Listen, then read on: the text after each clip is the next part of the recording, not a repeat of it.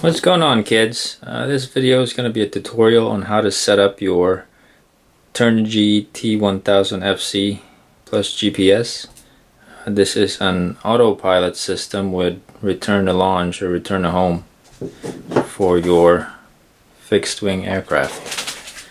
This is the second batch that Hobby King made, so there's a slight difference from the first one. I believe on the first batch with the GPS connected to the flight controller you have 4 flight modes, I believe, or 5.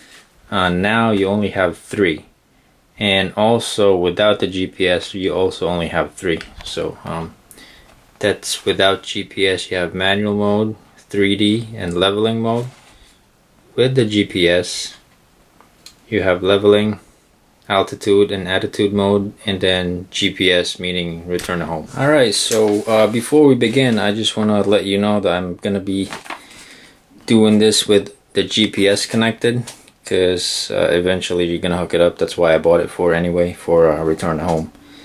And you want to make sure that your plane is perfectly trimmed, flies perfect without the FC, of course, the flight controller. Because if it's not trim, it's out of balance, it doesn't fly well, you know, the CG is not good on it, the FC is going to go berserk and it's going to nosedive. It basically can't compensate for, you know, it can't compensate enough for a bad flying plane. So there you go. When you set up your radio, when you start a new model, you're going to pick acro, not heli or not glider, just acro. Okay, and no mixing is going to be done at all whatsoever on the radio, because that's going to be done on the flight controller itself. So the dip switches are right here. If you're using a wing or a regular aileron, elevator, and you know, rudder type plane, or a V-tail, or any other type of plane, all of that's going to be done on the flight controller by flipping the dip switches up or down. Alright, there's not going to be any mixing done on the radio. Alright, next thing we're going to do is we're going to set up the radio and the fail-safe for your flight controller. So turn on your radio. Make sure you start with a fresh model. That way all your trims are zeroed out, no sub-trims or anything like that. Now we're going to go to settings and go to auxiliary channel and set channel 6 to pitch trim. That would be this knob right here, right there. Alright, and then hit enter. We're gonna wire up your flight controller, and the way I have it set up is both the servos for aileron is going to channel, well, going to elevator out and aileron out, which is right there. Aileron out, elevator out for the 2 servos. And for your autopilot, that goes to channel 6 on your receiver. And elevator in and aileron out, aileron in, goes to channel 1 and 2 on your receiver. As far as the ESC, the throttle, that goes straight into channel 3 on your receiver, because this flight controller doesn't control throttle, so you have to set that up in the receiver itself as far as failsafe. Alright, now that your radio and your flight controller is all set up, we are gonna set up failsafe. Now we're gonna go to display on your transmitter, that way you know what's going on as far as the flight modes.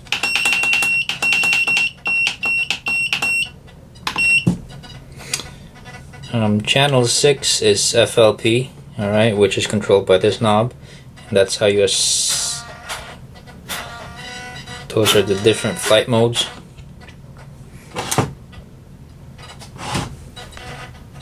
With that channel all the way up on this knob,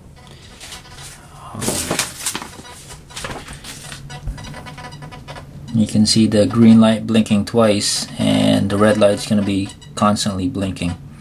So with the green light blinking twice, that means that you are on leveling mode. Alright, the green glitter double time, that's standard Chinglish for you. And you can hear as I turn this dial down that it's gonna, and you just went into a different flight mode. Now the green light's only blinking once and the red light's constantly blinking. That means you are in altitude and attitude mode, and the green light glitters single time.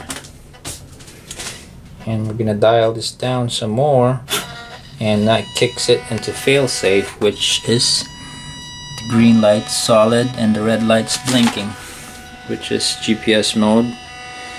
Glitter continuously on the red light and light continuously on the green. So yeah, green light solid, red light blinks. That means that you're on failsafe, and that's what we want to do right now, is set up the failsafe. And how you want to do this is that you want to apply throttle by pushing, your throttle stick up. I would suggest slightly above 50%, depending on your model.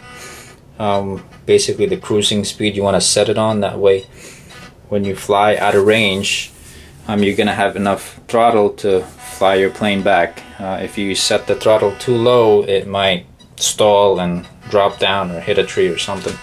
So you want to make sure you have plenty of throttle to fly your model back.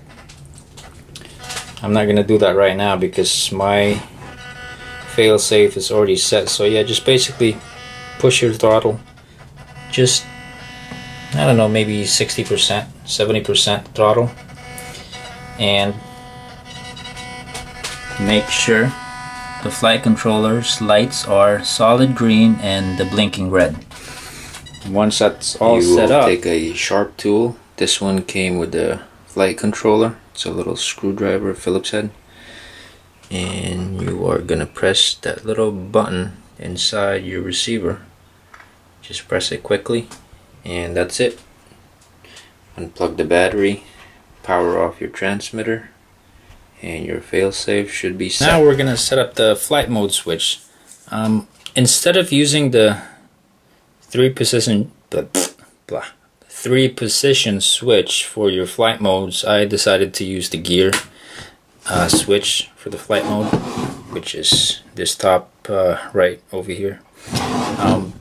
Because I didn't want to set up failsafe on a switch. I figured, once you fly out of range or turn off your transmitter, the failsafe is already going to kick in. I really didn't find it necessary to have a third switch to kick in failsafe.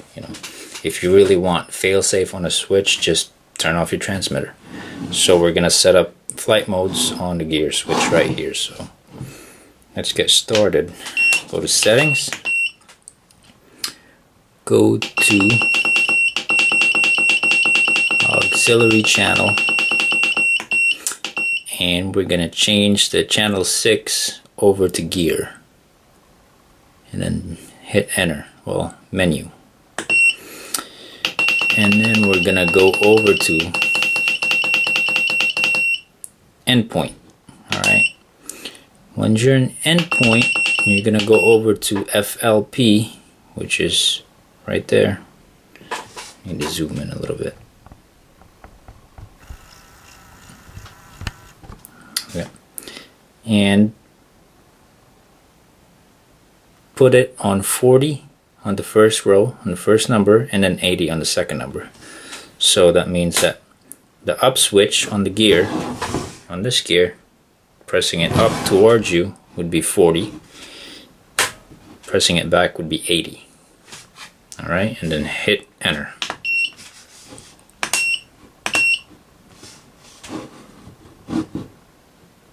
And that basically sets up your flight modes as with the gear switch up, that means it's in leveling mode. with the gear switch back, that means that you're on attitude and altitude mode. Basically, it's heading hold and altitude hold. So that means that your ailerons or elevators, you don't have any input on it. The plane will fly on that steady course. Alright, so now that you have your radio and flight modes and everything wired up, I'm just going to show you exactly how it's working so far. So once you start up your radio, you're going to have your flight switch or your gear switch pushed back, and that's going to be your leveling mode. That's going to be blinking green light. It blinks twice, and then the red light's going to be continuously blinking. With the gear switch pushed towards you, that's going to be attitude and altitude mode, meaning your heading hold and altitude hold mode. And it's going to be one blinking green light, it blinks once, and then a constantly blinking red light. And now we're going to make sure that your control surfaces are going in the right direction. So if you pull down on the elevator,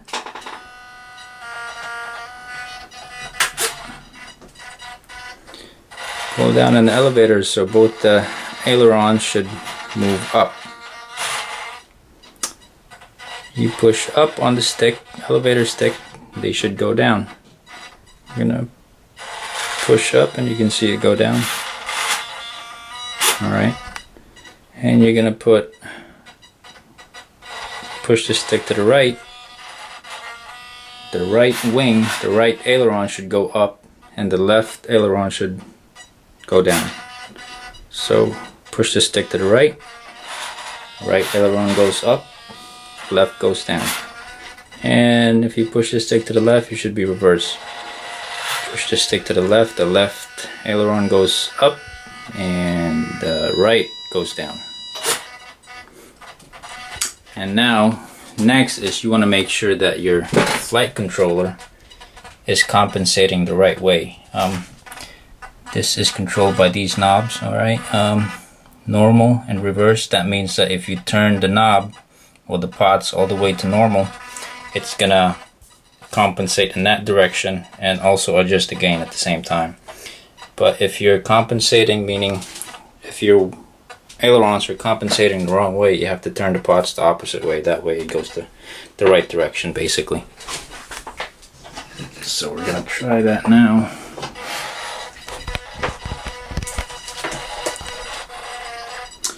Alright, so right now we're in leveling mode, so if I tilt the plane up, both your ailerons should go down. You see it going down. If I tilt it down, the aileron should go up. It's hard to see that way. See, it's going up. If I tilt the plane up, it goes down. Alright, so that means it's compensating the right way. Now we're gonna check the roll, see if it's compensating in the right direction. So if I tilt the wing to the right, the left aileron should go up and the right aileron should go down. And then it goes reverse on the other side. If I tilt the wing to the left, the right aileron goes up, left aileron goes down. So that means it's going in the right direction. So if it's not, just reverse the pots on the aileron or the elevator, and that should correct itself. And also on your control stick, if it's not going the right direction, you reverse it in your transmitter.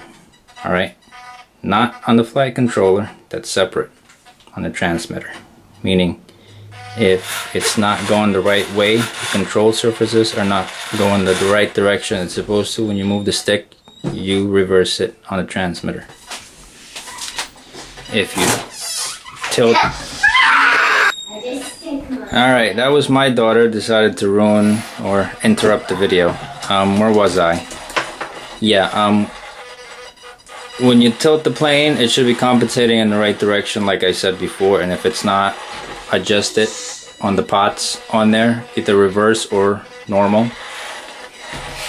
Now to set the home position, for your GPS, you're gonna have to do this every time you fly at a new location. And that's easy. It's by pressing that button right there inside that hole that says set.